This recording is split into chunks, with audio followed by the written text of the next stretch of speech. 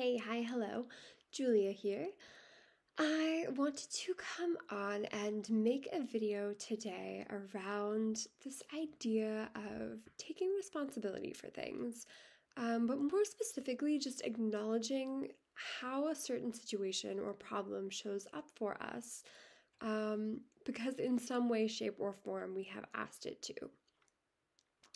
I know that it is sometimes a big or tough pill to swallow when we think of this in terms of like a negative situation that's happened or something that has caused us a lot of pain.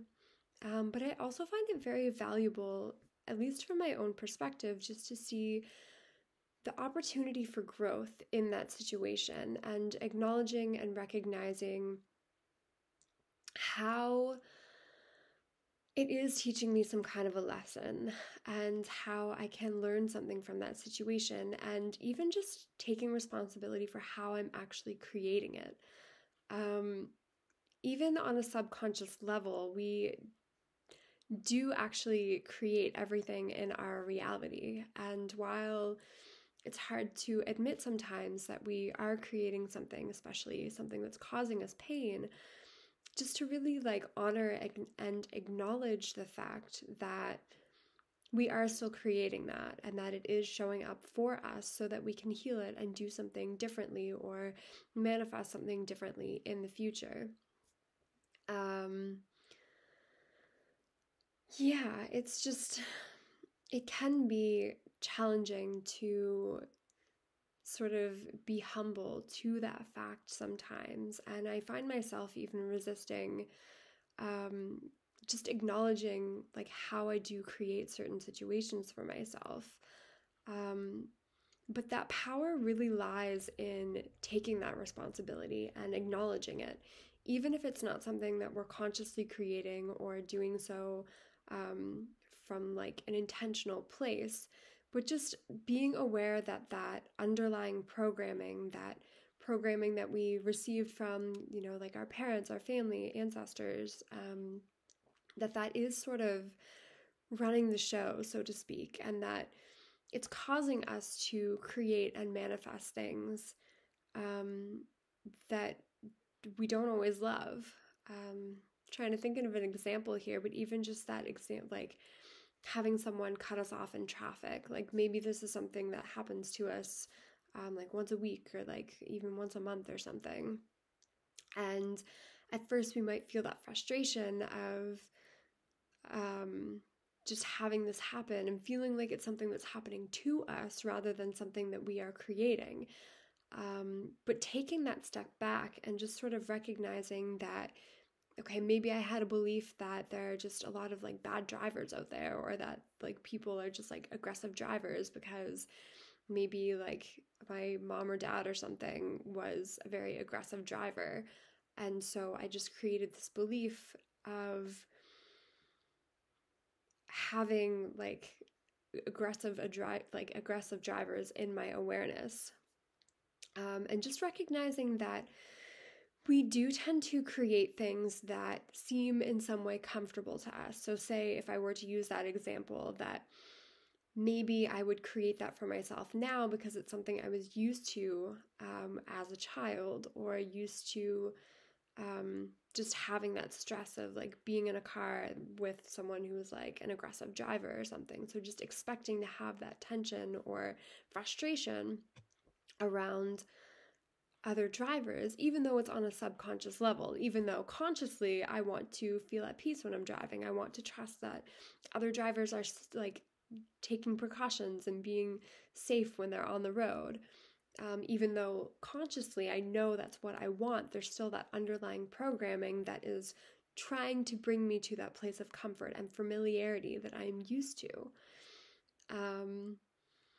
Yeah, and it can be challenging to slow down sometimes and recognize how we are creating these situations and how we are manifesting this like tension in our lives. But when we slow down and take ownership and responsibility for the fact that like, okay, I am creating aggressive drivers like being around me. Like I am the one that is manifesting the aggressive drivers being in my reality.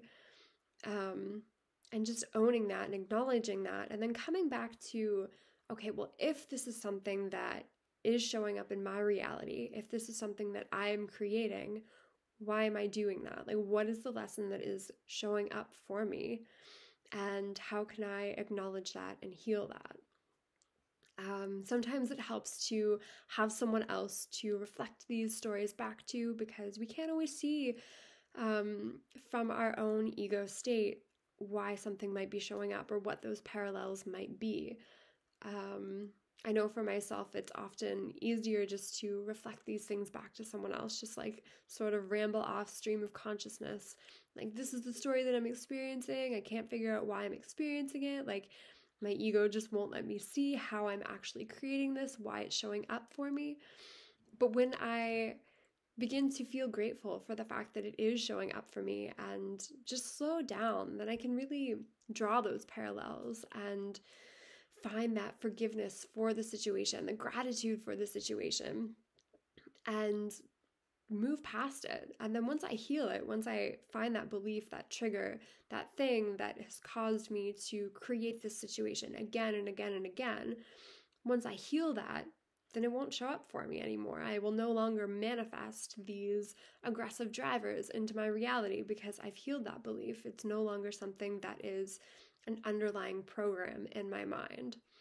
And we can do this with like literally anything, whether it is like a pain that you are experiencing, like a physical pain, or just like a trigger, like maybe you, I don't know, have a string of like, just like having, I don't know, I'm trying to think of like fair weather friends or something, or just like constantly creating the same relationship for yourself, or constantly getting triggered by like people gossiping at work, or just like any situation that you manifest on a frequent basis or notice yourself like it keeps showing up for you, then there's a lesson there. There's something to take ownership for, responsibility for.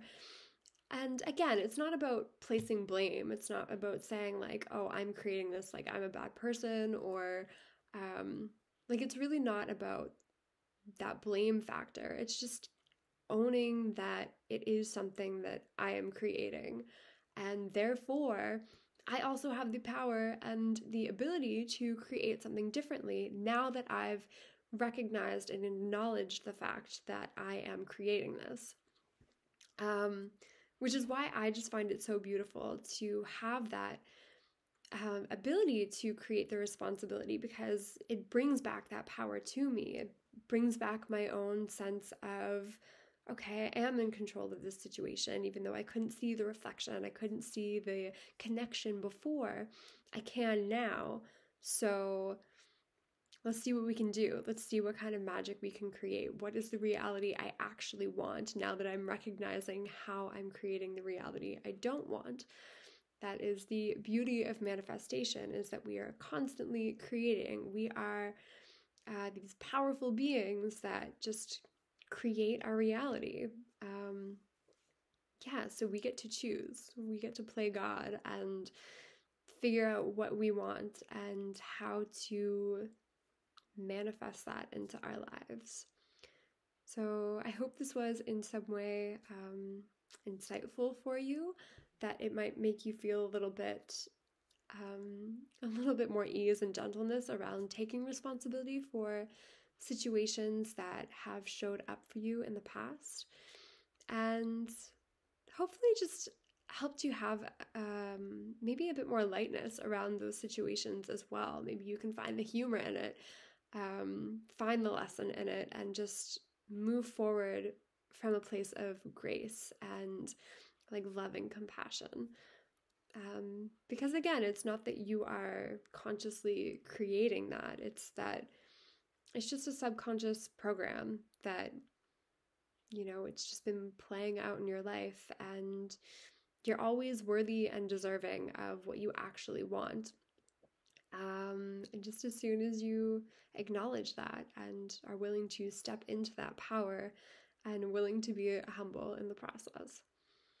So, thank you again, beautiful humans, for giving me this time and energy. And I do hope that something beautiful comes from this lesson and from the lessons that keep showing up for you in your life. Thank you again, and have a wonderful day.